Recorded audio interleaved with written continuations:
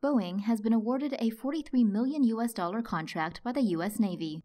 According to the U.S. Department of Defense, the company will build 4 Orca extra-large unmanned undersea vehicles. According to U.S. Naval Institute News, the submarine will measure 51 feet in length. The vehicle will be capable of sailing up to 6,500 nautical miles. Its design is based on Boeing's Echo Voyager unmanned submarine.